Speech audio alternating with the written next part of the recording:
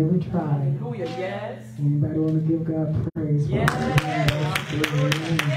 Hallelujah. I love the Lord tonight. Amen. And I won't take it wrong. I love him tonight. I love him tonight. We're going to the book of St. Luke, chapter 5. St. Luke, chapter 5.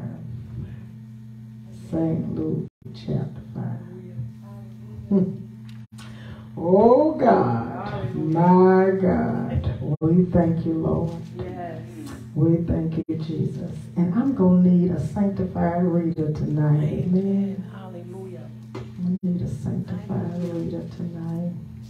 Thank you, God. All right.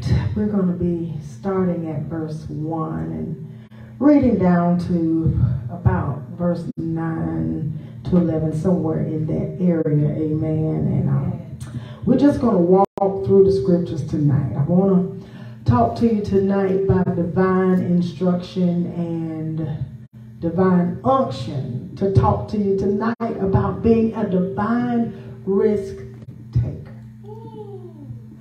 I'm going to try my best not to preach tonight, okay? I'm going to try to stick just like this. A divine risk taker. Y'all can be seated. We're going to walk through the word tonight. Amen.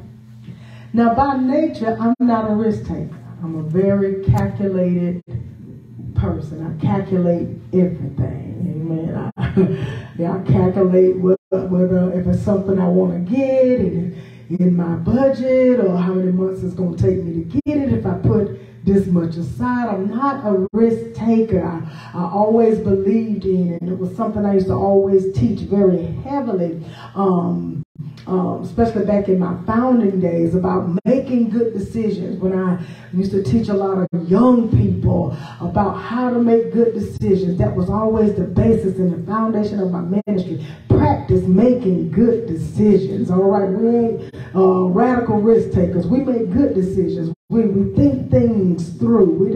We're not just sporadic, but every now and then, come on somebody, I found out that God will come to shake up your comfortable place. That God will come shake you out of what you consider normal. And he will push you in a direction that you may not be comfortable in. God will push you. He will push you in a place that he has assigned to you, and you may think that you are not qualified for it. God will push you. He will push you in a direction, and he will push you sometimes at a time that you feel like I ain't ready yet. My God, somebody, God will make you jump. Woo, my God, before you think you ready. God will make you jump before you think you qualified. God will make you jump before you think you got it all together, because if truth be told, once you get it all together, then sometimes we feel like we don't need God. God has to keep us on divine dependency. God got to keep us calling his name. God got to keep us when we say, God, if you don't show us, we don't know what to do. God, if you don't lead me, I'll be lost. God, if you don't guide my hand. They used to say a song that say, I can't even walk. Come on, without, I'm trying to stay calm, but I can't walk without you holding, without you holding my hand. Anybody feel like me tonight?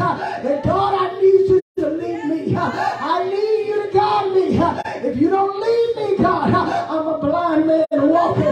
If you don't lead me, I'm a blind man headed for the ditch. If you don't lead me, oh God, surely out there. I know y'all ain't like this, but in all my smartness and in all my intellect, I found out that sometimes as good as I practice making good decisions, sometimes y'all know they got them books that say for dummies. My God, oh God, they should have wrote one called Decisions for Dummies. Because my God, I done tried to make some good decisions in my life, but when it came to people, my God, people for dummies, my God, always trying to pick somebody I can help, my God, and wind up needing help when they get finished with me, okay? Always trying to pick somebody that needed just a little fix, and they'll be a good person. If you just get a little work on them, baby, and you find out that God got to work on you, by the time you get finished, because they done broke you down to your lowest common denominator. I found out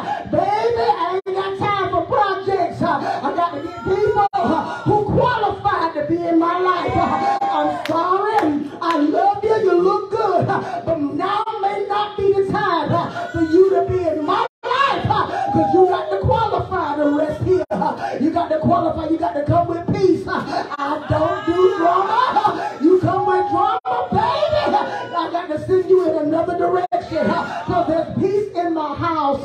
There's peace in my life. There's peace in my mind. And when you show up, chaos come, baby. I got to send you packing because I need peace. Somebody shout peace. I found out I didn't always make the best decisions. I might have made good scores on a test. Come on, somebody. Might have done good in English, might have done all right in science, might have done okay in math. But when it came to people, and I ain't always ace that. But come on, somebody.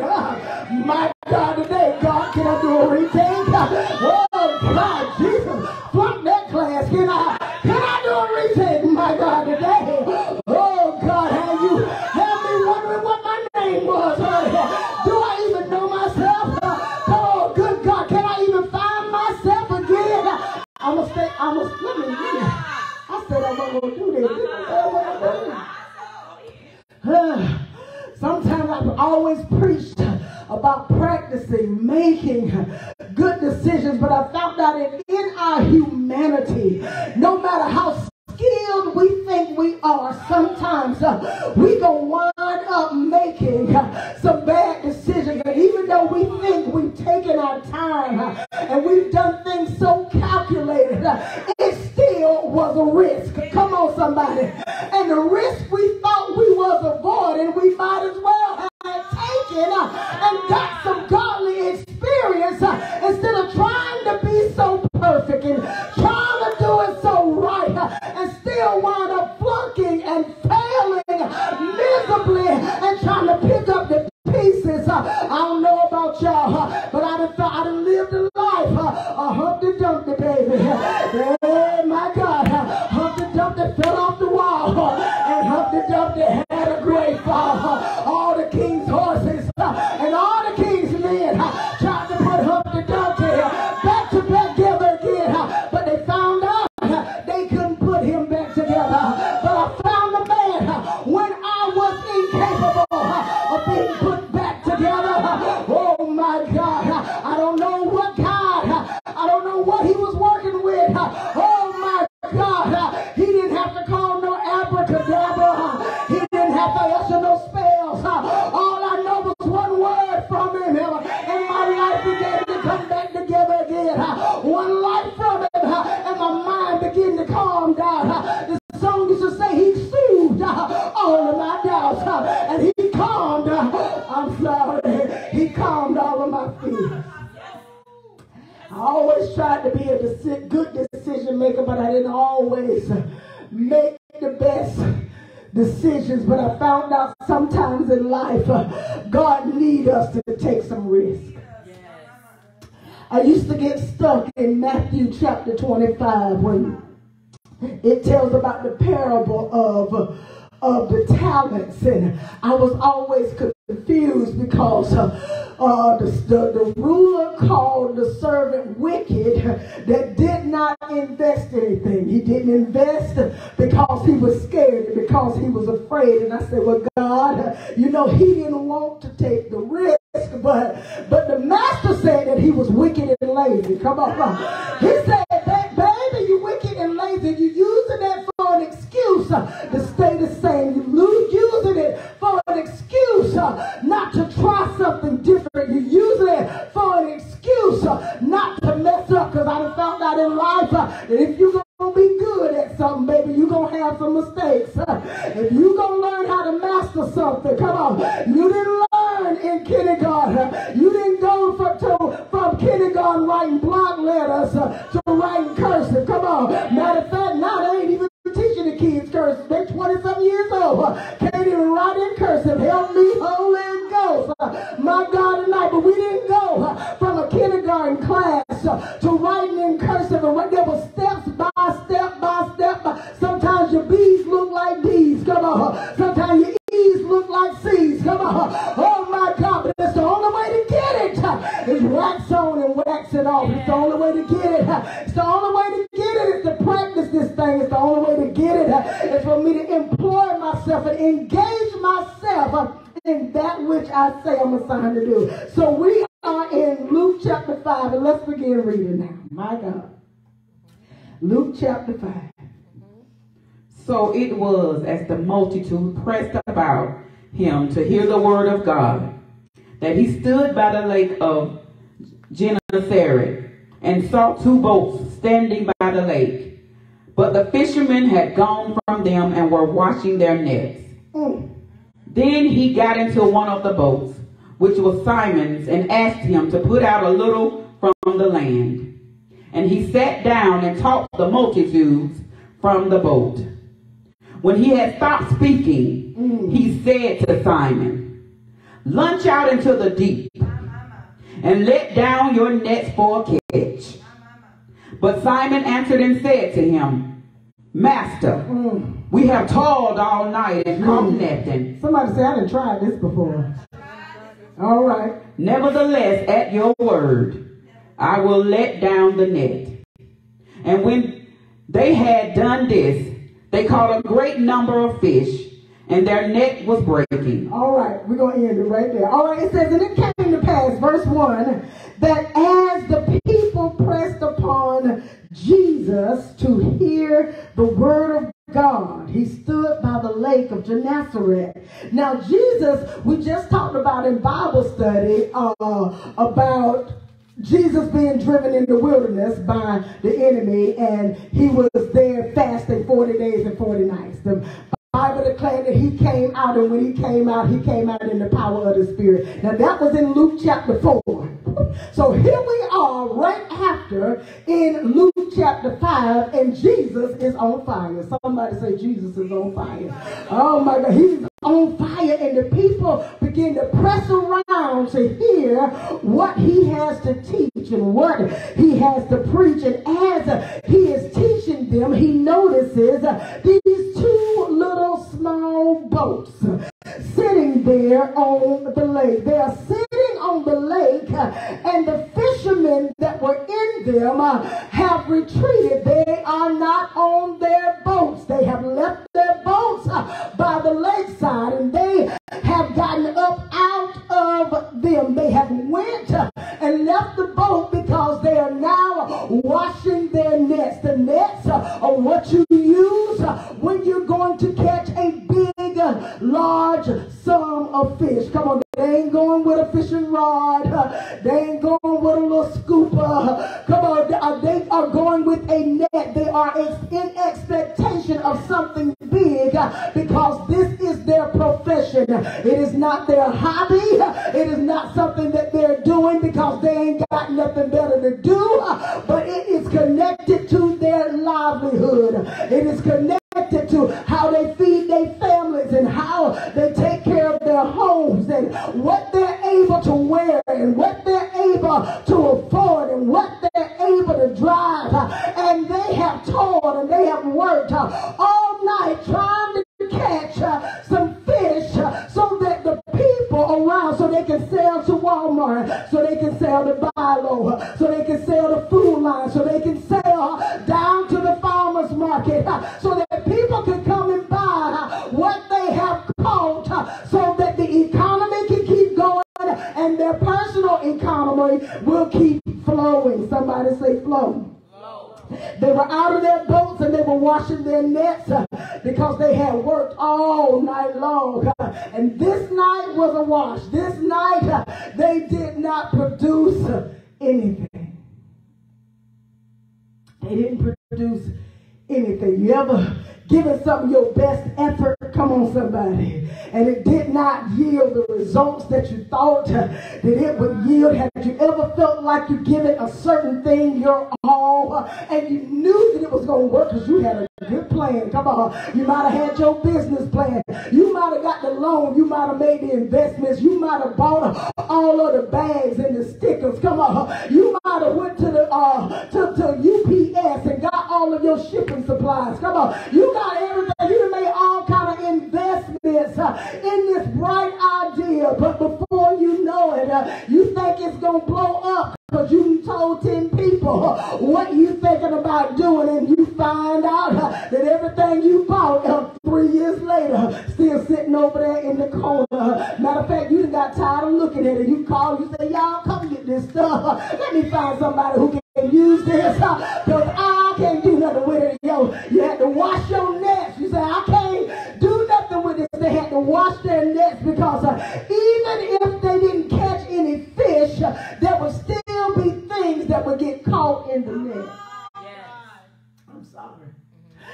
That net would be so big, it would most of the time go down and scrub almost the bottom to catch whatever was in there, so it would get all kind of debris. It would get all kind of dead stuff. So you had to wash the net so the nets would not stink up what you were trying to catch. You had to wash the nets to get the trash up out of there and the debris up out of there. You had to wash the nets. They were washing their nets, and then here comes Jesus.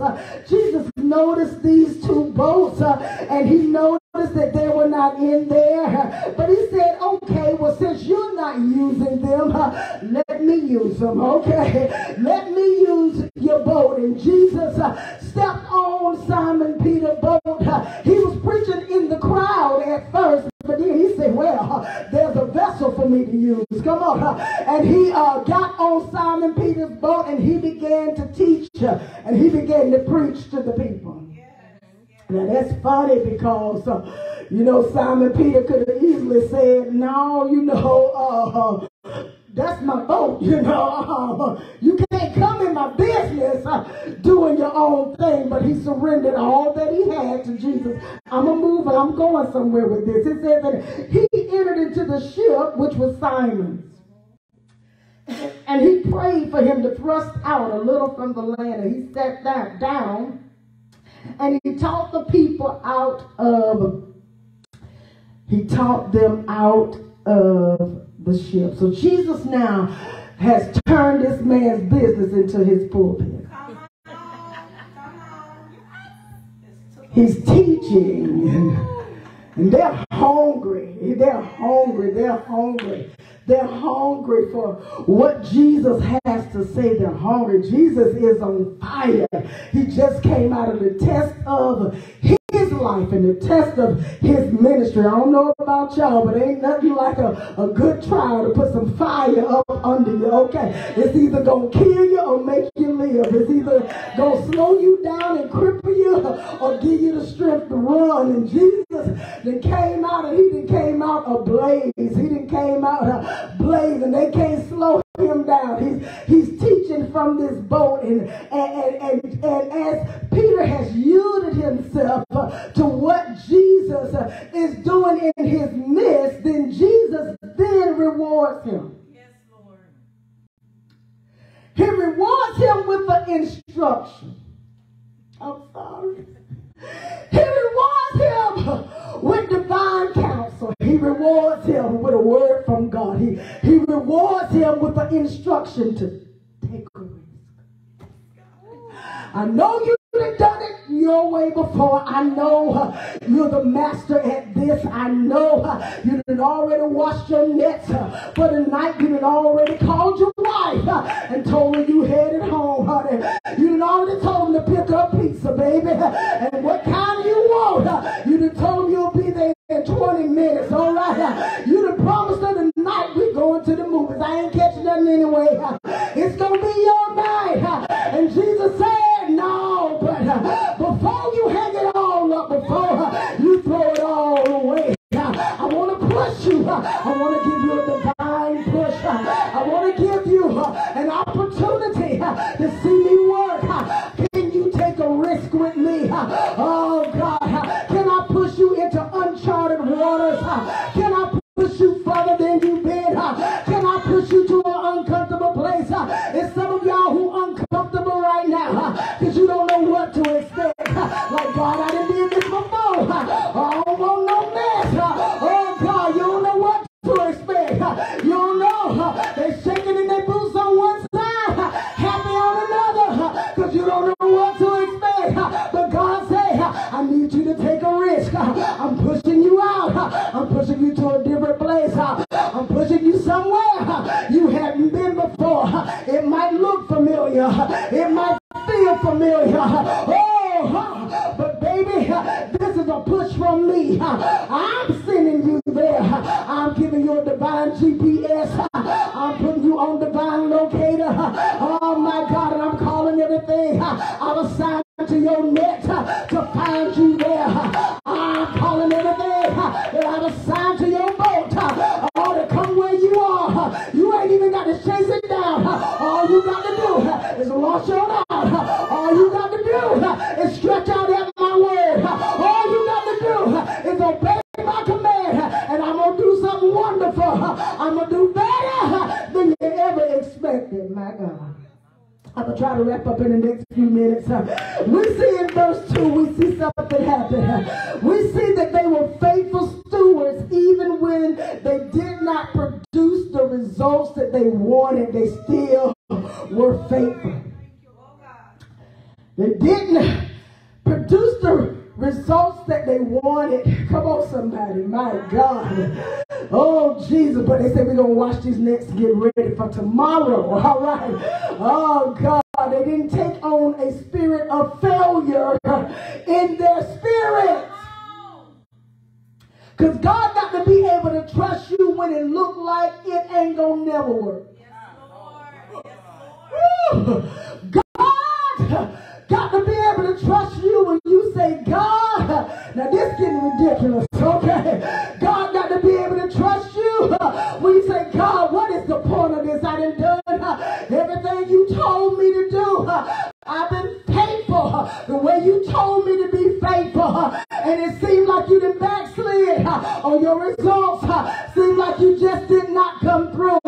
Seemed like you're making me the laughing stock. Oh, God, you bringing me to a point of embarrassment.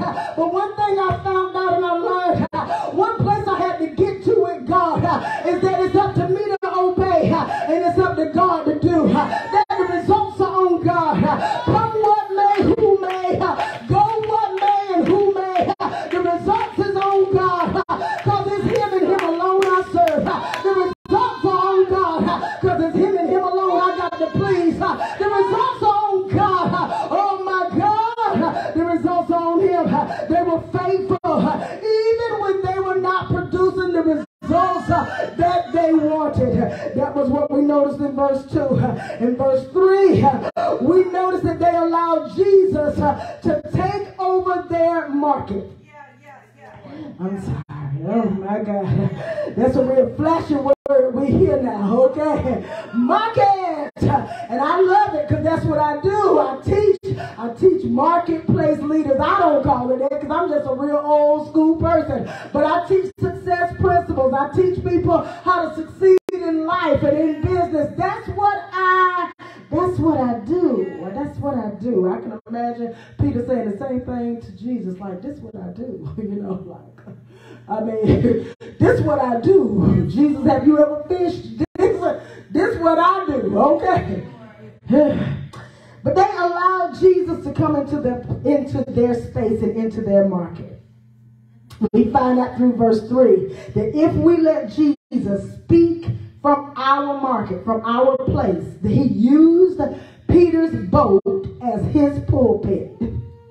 If we'll allow Jesus to speak from our marketplace, from that which we have, then he will show us where to fish in. I'm sorry. He'll show us where our divine harvest is resting. Yes, Lord. My God. The fish could not swim back upstream. Come on. Because they had a divine command to rest and to wait. Come on, somebody. They had a divine command. Once Peter said yes. Oh, my God. Once he said yes. And this is what I like. I'm going to try not to get too ahead of myself.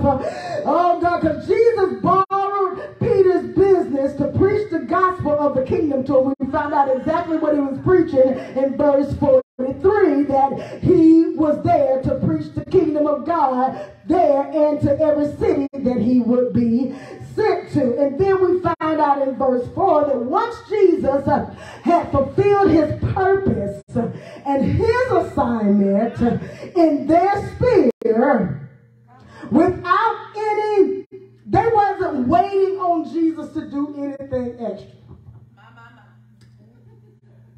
They didn't know that Jesus was setting them up when he said, let me use your boat for my pulpit. They didn't know that Jesus was going to tell them, not want you to launch out. Now that you let me handle my business, let me bless your business. I'm sorry.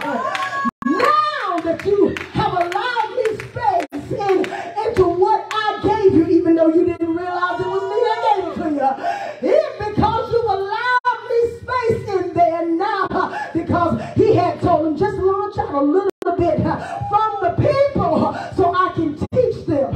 Then when he was finished teaching them, he said, now that my work is done, let me bless you. Let me bless you because you made room for God. Let me bless you because you made room for the word. Let me bless you because you made room for whatever I wanted to do. Let me bless you because you made space for a kingdom agenda. He said, so now you've been where it has been safe. You've been close to the edge, but I want you to launch out. I want you to launch out to the deep. We're going to go a little further. He said to the deep. And baby, you got to quit hanging around folk who comfortable with the shallow. Shallow all right sometimes, baby. But let me tell you where my resting place is. It's in the deep. I'm deep, baby. I am deep. I am deep. I am deep. I am deep. If you don't want nothing from God, that's your business and that's yours alone. But don't come to me talking about don't be deep, baby. I'm deep. I'm swimming. I done jumped off the diving board and I ain't going back. I don't want to be around no shallow folk. I don't want to be around nobody, because you know what? Around the edge, you only don't get one or two fish. Or they had to get out into the deep part. They had to get out where the masses was. They had to get out where something bigger was. That's why you got to get into a place where your mind can be expanded. You can get and stay around that little small space and that little small place and that place where everybody doing the same and where everybody like it the same way. You got to launch out into a deeper space where they doing it different. You got to launch out into a deeper space where they got other strategies. You got to launch out into a deeper place in a deeper space. Oh my God. Woo, because exposure creates expansion. Your mind can't expand but to the level that it's been exposed to. So you got to be exposed to different things. Come on, you got to be exposed to more than Popeye's fried chicken. Come on, somebody. You got to be exposed more than goose. And I love me some goose. I love me some peach cobbler. But sometimes I want some Rios. Come on, somebody. Sometimes I want something a little different from my palate. All right. Oh God, sometimes it's all right to go have that $10.99 meal, and then you might want to go spend $100 on the same meal. Okay, somebody. You got to expand. You got to expand. You got to expand. You got to expand your mind. It's all right sometimes to go get us something on a budget. All right, and then there's sometimes when you need to go all the way out just for the exposure. So your mind can think different, so you can see different. Sometimes, you know, when I was living in the hood, I had to get out of there sometimes. I had to go to other people's house that I thought I didn't even deserve to be around, all right? But it taught my mind how to see and how to think and how to receive. Oh, my God. Oh, Jesus, my God, today, you can believe for greater than just being in the hood. Come on, somebody. You can believe for greater than just the apartment. Thank God for wherever you at. But you got to thank God for greater. God, what is my next place? What is my next phase and stage? God, what is the next thing that you have assigned me to? God, what is the next thing? I remember when I was driving my down to 88, door swinging open, riding down the road, baby. Oh, God, I didn't let it limit me. But, oh, God, I had to get myself around people who wanted more. I had to get myself around people who liked being successful instead of people who put down people who were successful. You know, they think they all that because they got money now. I can't hang around them folks. I didn't hang around some people who talking about raises and promotion and increase and how to grow and how to become more and how to become better. I need to hang around people who are expanding their mind. I need to hang around people who are going to conferences and classes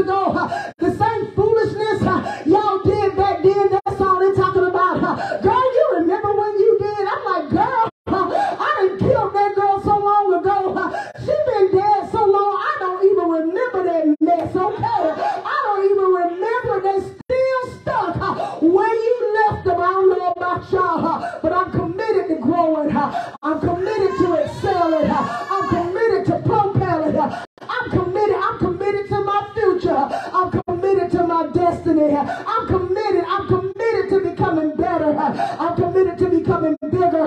God had to push them out. He said, yeah, you've been in a comfortable place, but now you got to launch.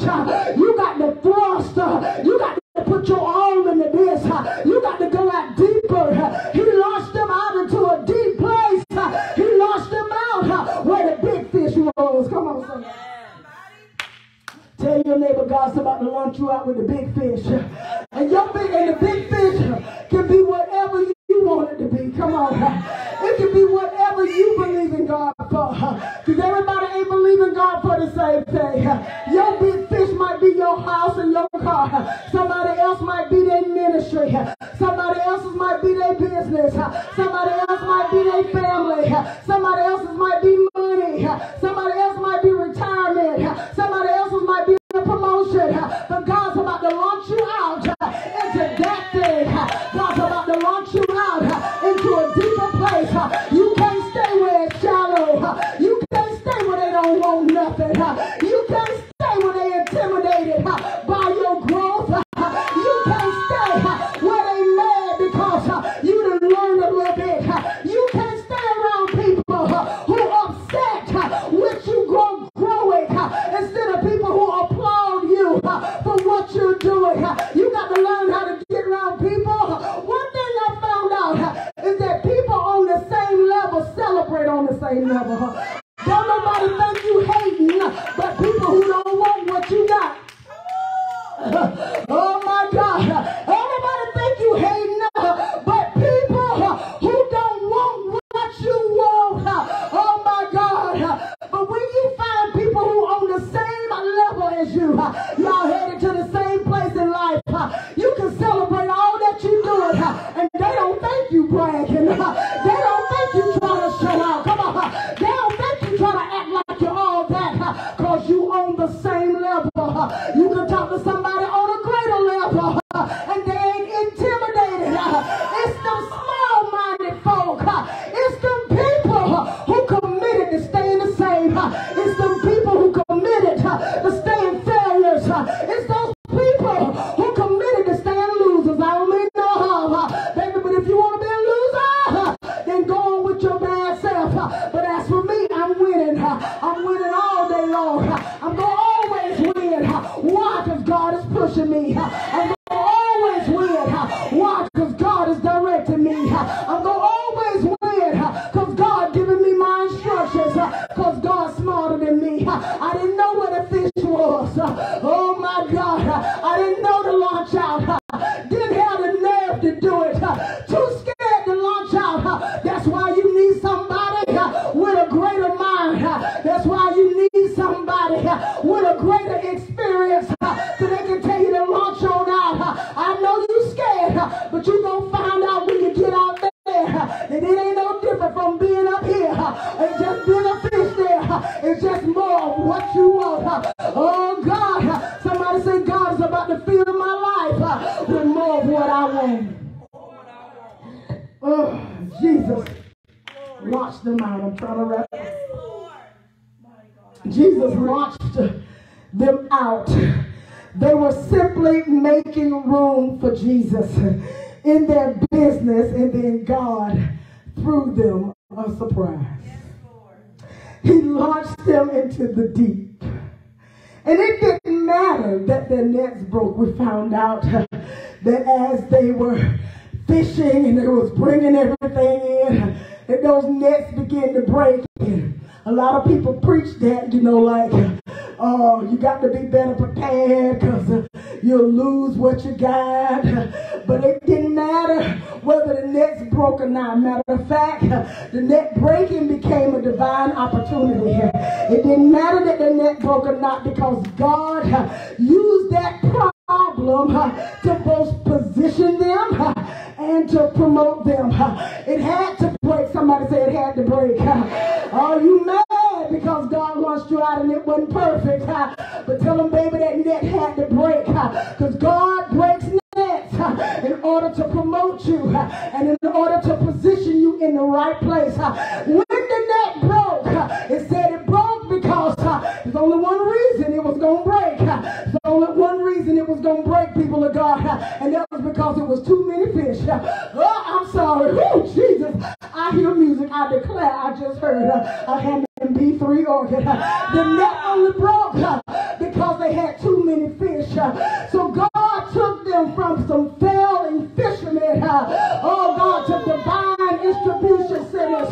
He took them from failing fishermen to now being able to distribute what they had to others. They called in another boat and said, I want you to take some of what we got, because they could not hold it all. And they didn't lose nothing. How do we know that they didn't lose nothing?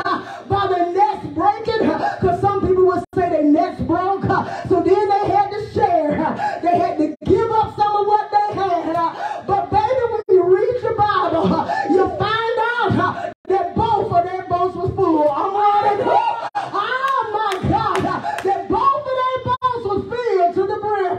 You ain't gonna lose nothing. God is watching you out into another place. He gonna fill what you got, and he gonna fill it so much that it's got to break, and it's gonna look like a problem, and it's gonna look like confusion, and it's gonna look like a mess. Oh God, but God is just positioning you in a different place so he can use you as a divine distribution center. Oh my God, God is going to use you. He's going to use you as the one to break the line in your family. I'm telling you, you're about to break the line of poverty. I don't care what others didn't have. You don't have it. You don't have enough to give away. I don't care what others don't understand. Baby, you're going to be able to do it and do it with a smile. They ain't going to understand how you can give away a car. I'm sorry, I hear music playing. They ain't going to understand how you able to give away thousands of dollars when you used to be begging for 5 and 10. They ain't going to understand. They ain't going to understand. They ain't going to understand how God is using you. Come on, somebody.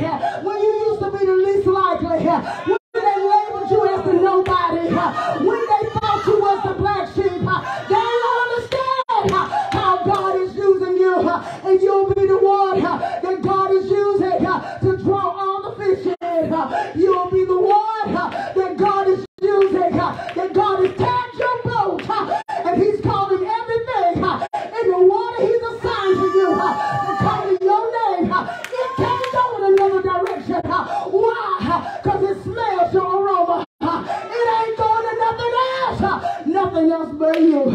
Somebody say it's headed in my direction. He took them from struggling fishermen to divine distribution centers. The sign of their nets breaking was an indication that God had taken them from the land of not enough to the land of more than. I'm running. God will use, and he will take what looks like an inconvenience, and he will take and he will use what looks like a messy situation, and he will use it to bring you into a place of divine overflow. But you got to take the risk. My God. In verse 8 we find that God blessed them so much that it brought Peter to his knees. My God. He blessed them so much, good God. I believe they had a record-breaking day. Come on. I believe Peter was astonished. I believe Peter said, my God, oh God, all these years I've been doing this, and I never had it this easy before. All these years I've been doing this, and God worked a miracle for me overnight. God brought him a harvest. Come on. God brought him in a year's worth of salary in one night.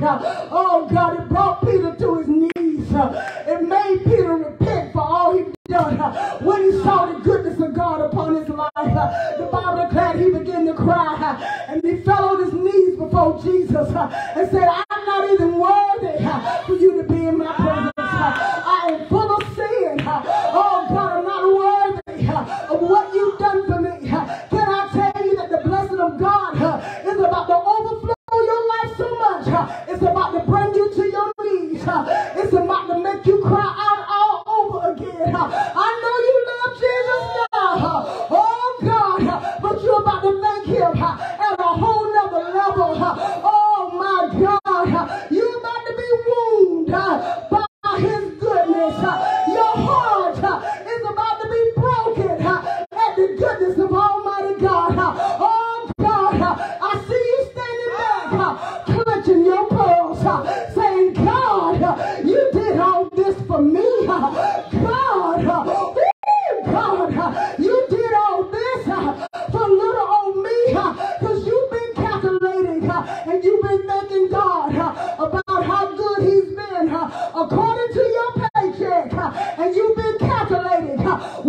can save for the next 5 years. And you've been shouting out for that. But can I tell you what God is about to do for you?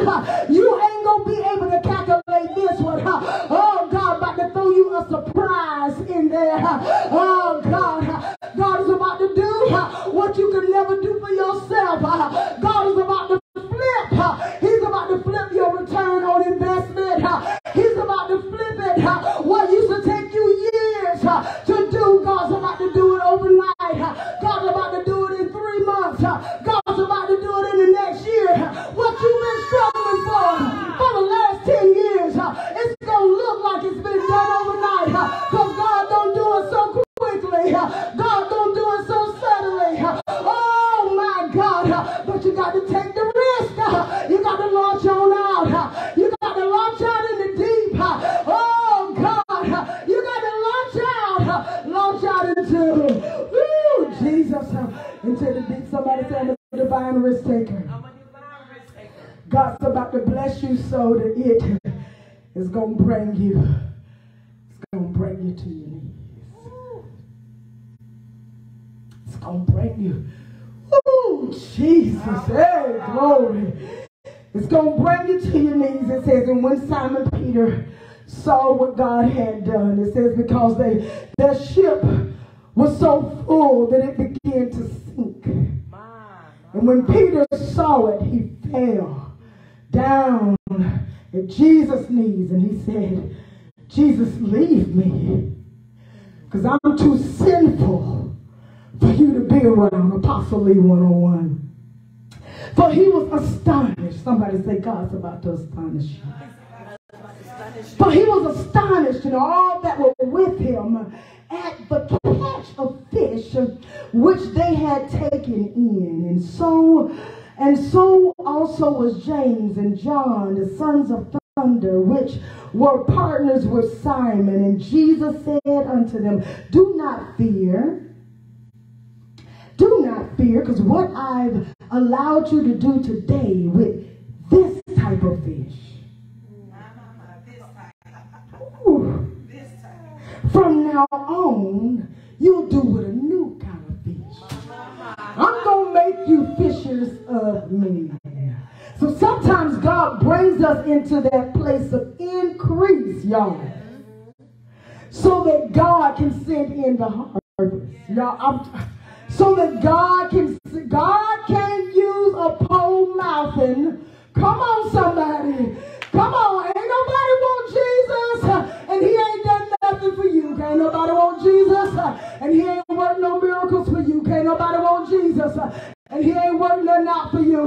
But this next miracle God about to do for you, the next is, oh my God, this next harvest of fish he's bringing into your life, in abundance that he's bringing into your life, is just the bait.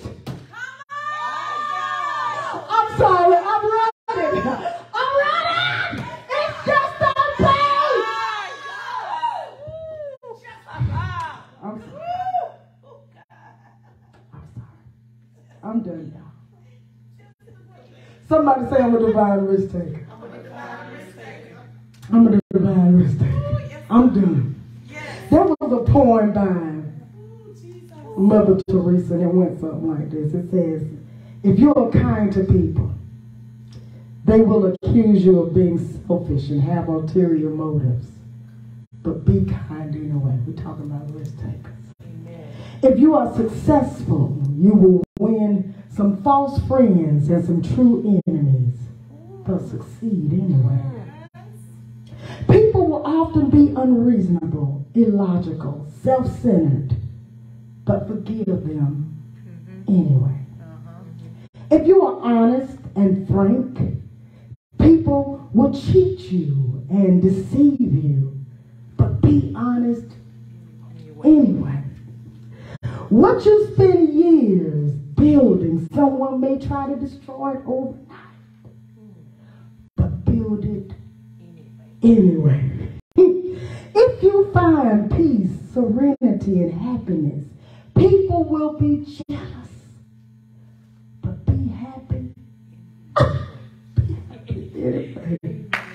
The good you do today today. People will often forget about tomorrow. But do good. Anyway. Give the world the best you have, and it may never be enough. But give the world the best you have. Anyway. Hey, y'all preaching good. It's always been between just you and God. It was never been between you and them. Amen. Anyway. Yes, sir. It's always been between you and God. It's never been between you and them. Anyway, somebody shout, I'm a divine risk taker. Thank you, Lord. We bless you, Lord Jesus. Yes, Lord. Hallelujah. Thank you, Come on, we're going to Lord. stand and receive that word. Yes, thank you, Hallelujah. Lord. Thank you, Jesus. Thank you, Lord. Thank you, Lord. Thank you, Lord. Thank you, Lord.